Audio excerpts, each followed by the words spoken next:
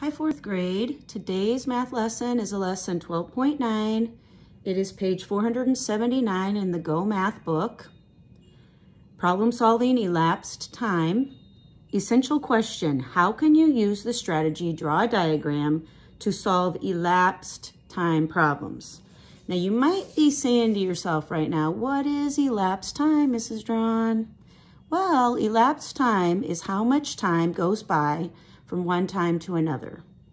It is the time that goes by while some event is happening.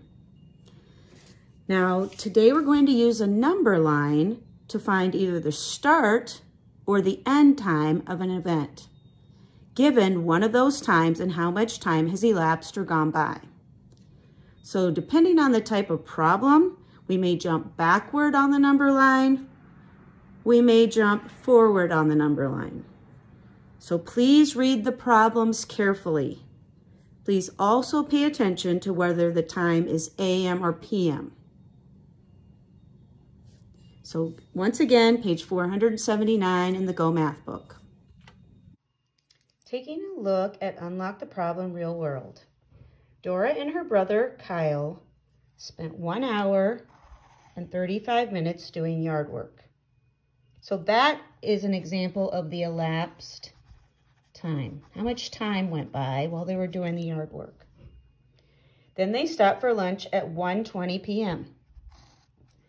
At what time did they start doing yard work? So here we know elapsed time, 1 hour and 35 minutes went by, and we know the end time. So at what time did they start doing yard work means that we have to figure out what was the start time to their yard work. So we're really going to break this down and look at it carefully. So what do I need to find? I need to find the time that Dora and Kyle started doing yard work.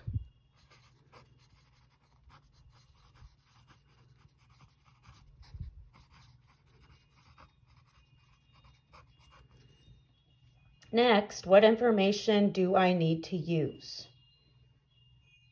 I need to use the elapsed time.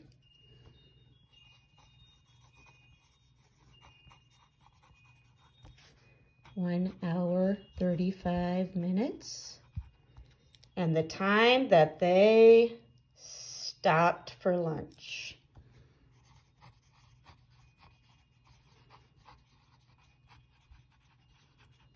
(1:20 p.m.). Remember, I said it was important to pay attention to AM or PM. Now, how will I use the information? So our strategy is going to be to draw a timeline to help me count backward and find the start time. So here's one of those examples of using the timeline and counting backward. So our hops are going to go back until we get to the start time. So to solve the problem, I draw a timeline that shows the end time, 1:20 p.m. Next, I count backward. Now, when you're thinking about time, try to take some big jumps if you can. So they suggest we jump 1 hour back and then 5 minutes at a time until I have 35 minutes. So on this timeline, you could see we jump back from 1:20 to 12:20, and then 5 minutes at a time. So 5, 10, 15, 20, 25, 30, 35. So when we do that, we have marked on our timeline some pretty significant times. So 1:20, we have 1 o'clock, 12:30, 12 o'clock noon, and 11:45 a.m. So looking at the fact that we jump back 1 hour and 35 minutes, that puts us at a start time of 11:45 a.m. So Dora and her brother, Kyle, started doing yard work at 11:45 a.m. So this was really nice because they had everything laid out for us. So when you're making your timelines, just be careful and realize, you know, you could take some big jumps first, but then you're gonna have to break it down into some smaller jumps. So let's look at number 1. What if Dora and Kyle spent 50 minutes doing yard work?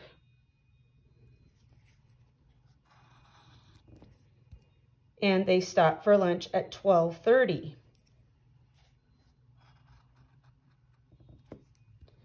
What time would they have started doing yard work? So instead of the end time being here, end time is here. So the end time was at 12:30, and they spent 50 minutes doing yard work. So we can still use the same number line. We can still count by 5s. So if we started here, end, we're jumping back to go to the start. 5, 10, 15, 20, 25, 30, 35, 40, 45, 50, means that they would have started doing yard work at 11:40 a.m. All right, let's go see what our next problem is on page 480.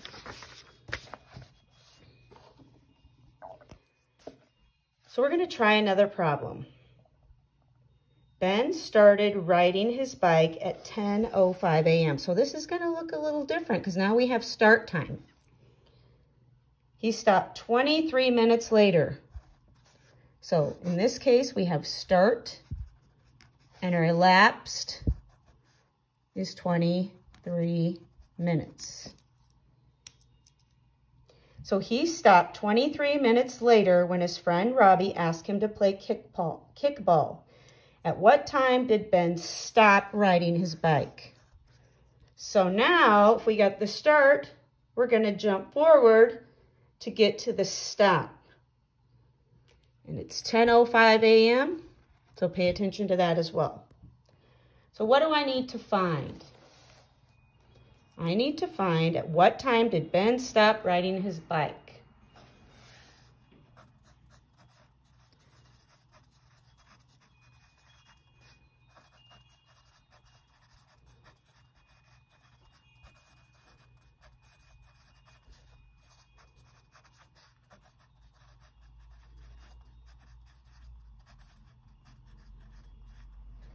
What information do I need to use?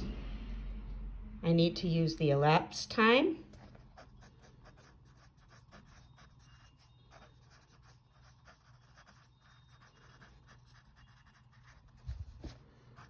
"23 minutes and start time 10:05 a.m.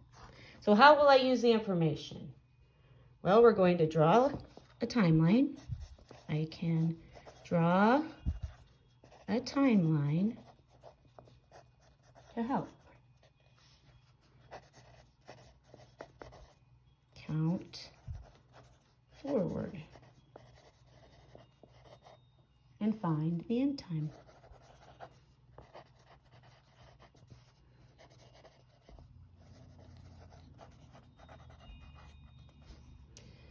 So now we need to solve the problem. So again, they're so kind to us. They have already given us a timeline. So we need to think about what's going to be our smart jumps here, because we know we're starting at 10:05, so we know that. 23 minutes. So we could go by 5s because they've labeled our number line beautifully for that. So 23 means we're only going to take a few jumps of 5 minutes, and then we'll have to do a few single minutes. So we're going to jump by 5s. 5, 10, 15, oops, 20, but it's 23 minutes, so 21, 22, 23.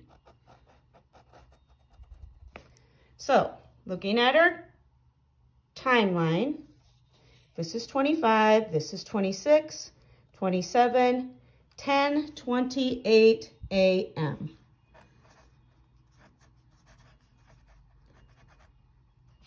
Ben stopped riding his bike. Awesome.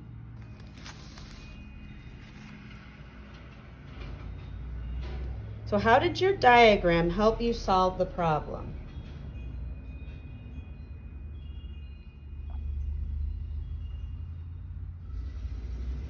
Well, instead of trying to do this in my head, I can be very, very sure that I'm doing the correct elapsed time. So first of all, the number line helps me count by 5-minute jumps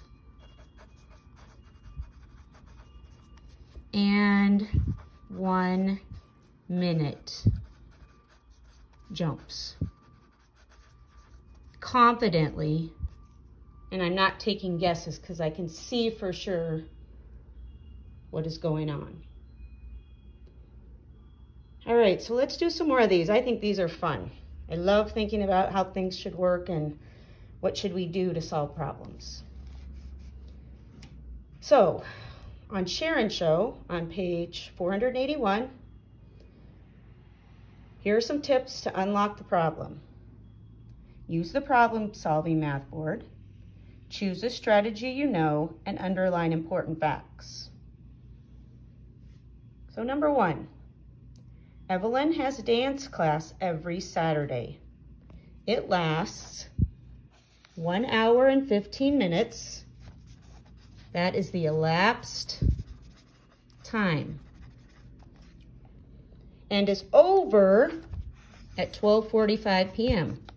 End time. At what time does Evelyn's dance class begin? So, folks, this is like the first one we practiced. We have the end time and we have the elapsed time. So we're going to be jumping backwards on the timeline. So first, we're going to write the problem that we need to solve. So, at what time does Evelyn's dance class begin? Next, draw a timeline to show the end time and the elapsed time. So we need to add, be a good idea to add a few times to this, just to make life a little bit easier. So we can add, we've got 11 o'clock, 12 o'clock, 1 o'clock. So we could probably give it a 12:30. So 5, 10, 15, 20, 25, 30, just as a guideline. We probably could give 11:30 as well, just so we know, where that might be.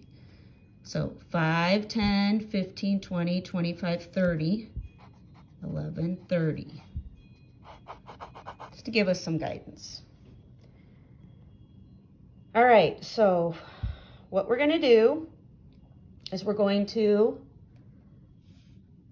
elapsed time is 1 hour. So, ended at 12:45. So 12:30 is here, 35, 40, 45. That's a very important number to keep in mind as well. So it ended at 12:45. It was 1 hour and 15 minutes.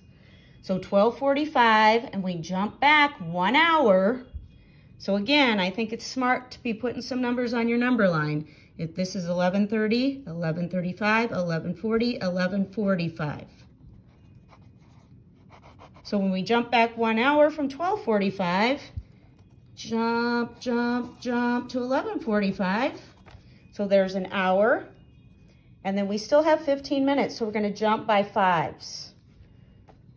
So 5, 10, 15. Finally, find the start time. Evelyn's dance class begins at 11:30. Make sure you label AM. Awesome. Number 2 is a hot problem. Woohoo! What if Evelyn's dance class started at 11 a.m. and lasted 1 hour and 25 minutes? So now we have a start time and we have the elapsed time, but we don't have the end time. So at what time would her class end? And they want us to describe how the problem is different from problem 1. So we have a couple steps here. So we can still use this number line. Instead, because we have a start time and we have the elapsed time, the problem is different in the fact that we're going to jump forward. Because we have start time and we have elapsed time and we need end time. So if we're starting at 11 a.m., so here's our starting, and it lasted 1 hour and 25 minutes. So we have the hour marked. So we're jumping forward 1 hour. Gets us to 12 noon. And our second jump is 25 minutes. 5, 10, 15, 20, 25 minutes. And that would be 12:25 p.m. And 12:25 p.m. How is this problem different from problem 1? We jump forward on the number line. All right, number 3. Beth got on the bus, excuse me, at 8:06 a.m. 35 minutes later, she arrived at school. At what time did Beth arrive at school? So we have start, we have elapsed, we need end. So if you remember from our other problems, we're going to be jumping forward. So we're going to need to make a number line. It's definitely probably not going to be as neat as the number lines that the book makes, but that's okay. So 8:06 is the start time. We're jumping 35 minutes later. So maybe we jump by 10s. So 8:06 would be 8:16. 10 more, so 10, 20, so it would be 8:26. 30 would be 8:36. So that's jumping 30 minutes. So 10, 20, 30 minutes, but it's 35 minutes. So 8:36, 8:37, 1, 8:38, 2, 8:39, 3, 8:40, 4, 8:41 is 5 more jumps. So she arrived at school at 8:41 a.m. All right, so You just kind of have to think what makes most sense on your number line. What's going to be the easiest to count? So 10, 20, 30, 31, 32, 33, 34, 35. Number 4, Lyle went fishing for 1 hour and 30 minutes until he ran out of bait at 6:40 p.m. At what time did Lyle start fishing? So here we go. We got the elapsed time. We got the finish time. We need the start time. So again, we're jumping backwards on the timeline. So we do the best with our timeline, like I said. That's all we can do is our best. It's 6:40. And elapsed time is 1 hour and 30 minutes. So if we jump back 1 hour, it's going to be 5:40. We need to jump back 30 more minutes. So I'd say probably jump back by tens.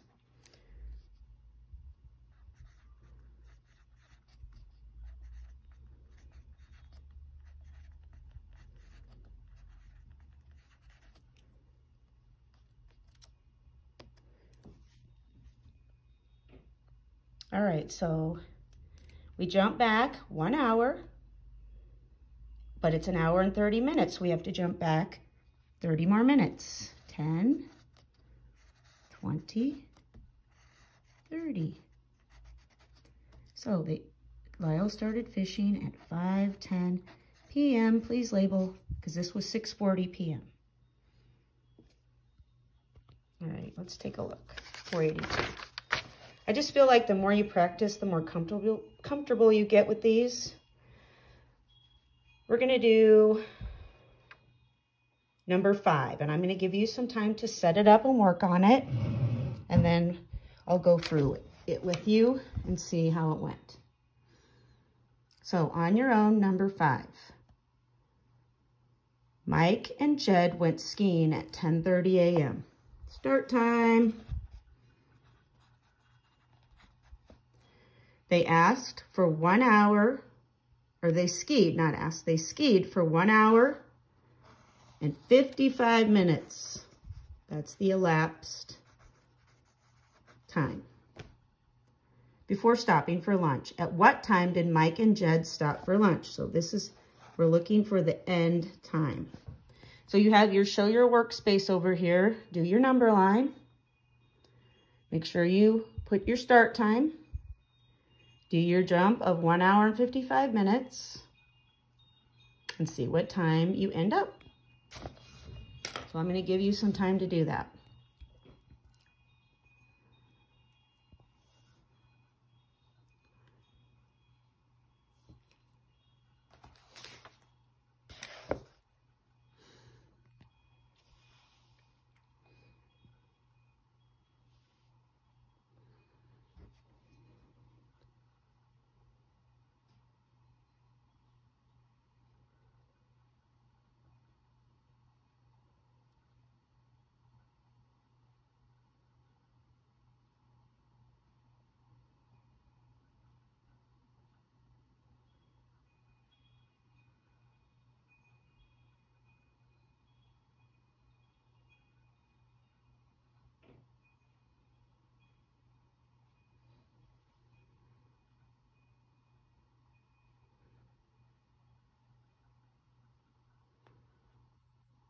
All right, so maybe not enough time, but let's go ahead and set this up over here in the show your work area.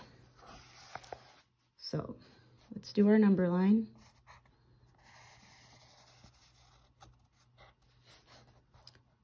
Started skiing at 10:30 a.m.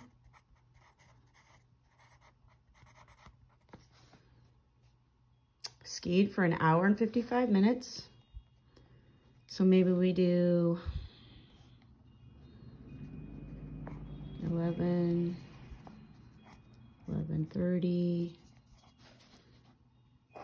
12,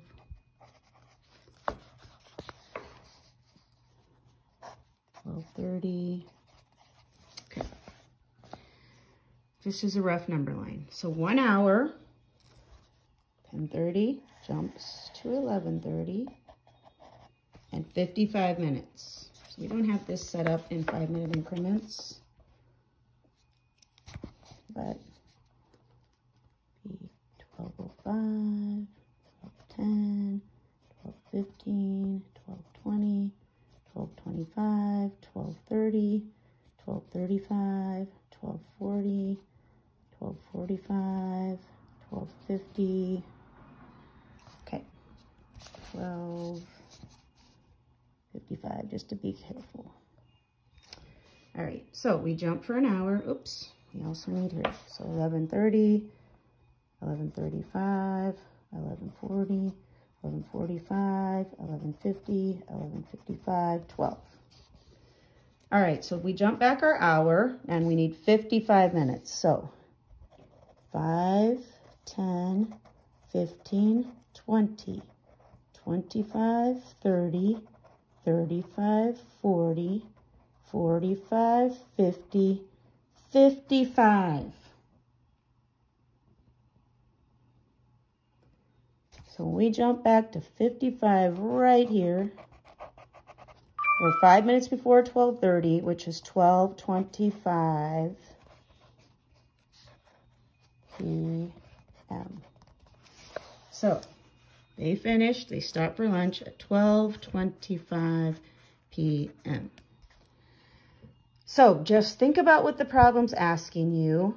Do they give you the start time and the elapsed time? Then you go forward to get to end time.